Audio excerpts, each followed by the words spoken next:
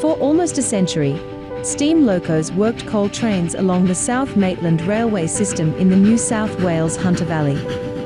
Their journey ended on June 10, 1983.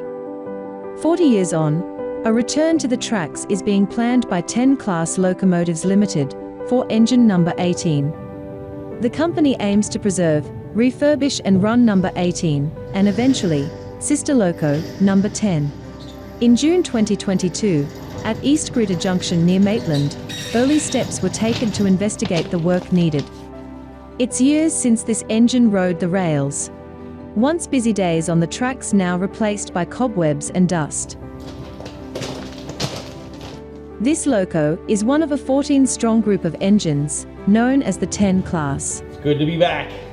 All built for local coalfields work by the legendary Beyer-Peacock company in Manchester, England.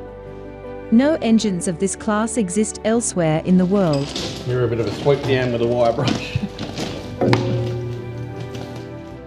The plan to awaken this sleeping giant was discussed by consultant Nigel Woolley and project manager John Bennett in the cab of number 18.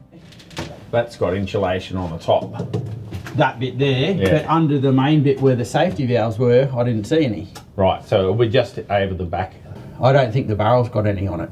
I didn't see any from the top. Right.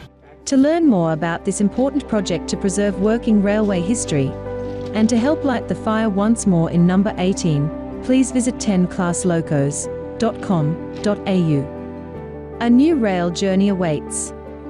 Get on board with the new days of the 10 class, and help an old legend run once more, in these exciting new days of steam.